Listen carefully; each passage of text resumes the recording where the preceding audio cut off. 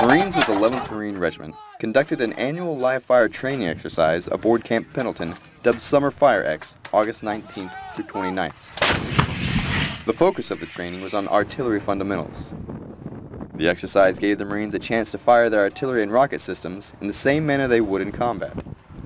This training is important for the 11th Marine Regiment, first because we remain a nation at war, and units from the 11th Marine Regiment continue to deploy to Afghanistan in support of everything our nation is doing in that part of the world. And before we send Marines forward to Afghanistan, we've got to make sure that they're fully trained and ready to operate in a combat environment.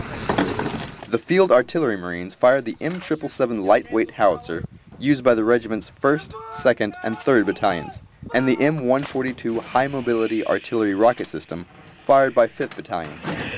These guys were busting their butt. They're doing a great job, and every Marine in the battalion, and from what I've seen from looking around, every Marine in the regiment, they're doing a great job, and it's fun to see them out here working hard and really enthusiastic about what they're doing.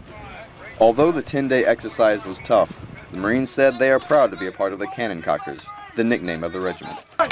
They continue to hone their craft to keep timely and accurate fire on target to support their fellow Marines on the battlefield. Reporting from Camp Pendleton, California, I'm Lance Corporal Christopher Moore.